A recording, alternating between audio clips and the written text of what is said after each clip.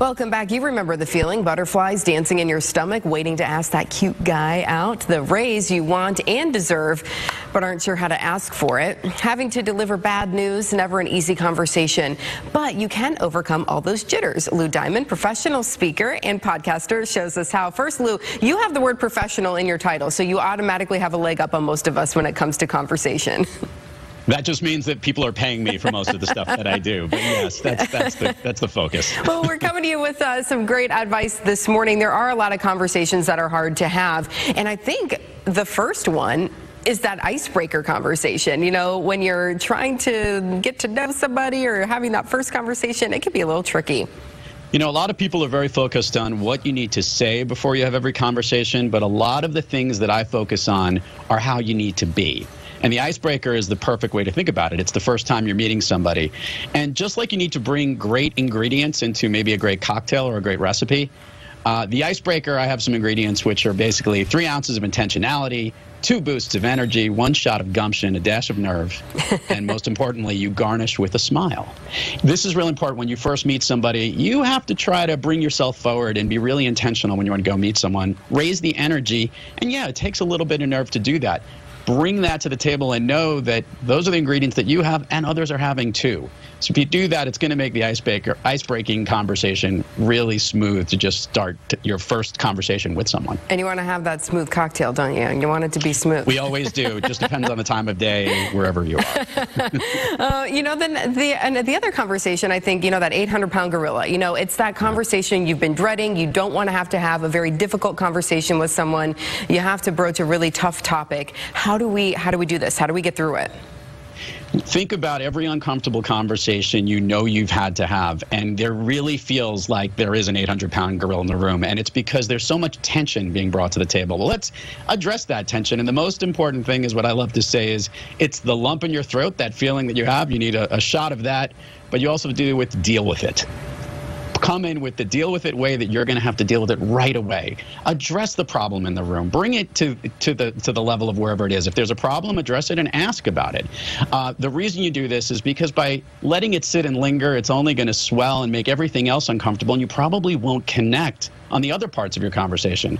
You get the 800-pound gorilla out of the room, discussed on the table, and then you can move forward with the important things and really know what matters in your conversation. Yeah, don't put it off. You know, don't delay. As you said, it's just going to make the whole thing more comfortable. Just get it done, get it out of the way, move on, and then move on to more positive things. I think another conversation that people have a hard time with is money. Anything about money. You know, you're trying to get a raise or whatever. You need to ask somebody for money. You know, that's always a hard conversation to have.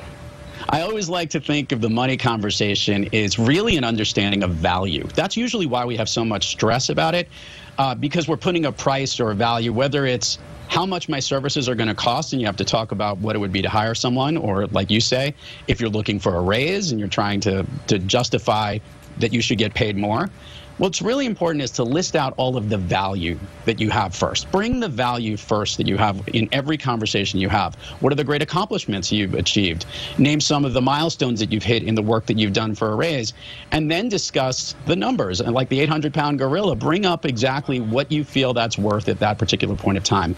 But remember, the most important thing is putting forward that sense of worth first. Put the worth and the value that you have, and the money will come behind it, and it'll be a secondary conversation so you can continue to add more value every day in your job. You can do a little homework, you know, get those, this is why I'm worth what I am, you know, yeah, so it makes a lot of sense. I think in the, you know, with the pandemic, everybody's doing Zoom calls, Zoom meetings, and let's face it, they're not great conversations. You're trying to keep people's attention. It's not the easiest thing. How do we go about doing this? The Boom Boom Zoom Room is what I call the cocktail that helps to address the virtual conversation. And let's make it clear. It's a great bridge for connection, the virtual conversation, because we can't be in the room together. But we have to penetrate through the camera, through the lens to the person we're trying to connect with. So to do that, we need a little bit more energy, a little boost of exactly who you are. Some even standing up is a very good idea, maybe even moving around as opposed to just sitting in your chair, because you want to try and drive forward the connection that you can achieve in person virtually. It's really hard to do, and of course, to your point, we've been doing it for so long and many hours we're out there. Try to take a break before one of your calls or schedule breaks in between. when we were in the office and we would go from meeting to meeting, we usually had to get up and leave one room and go to another.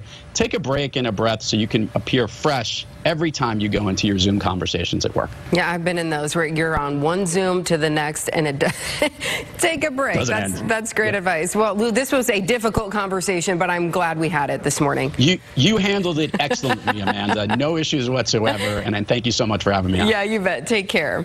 Well, coming up next on WTOL 11 Year Day, we're getting revved up for a ride and day-long festivities honoring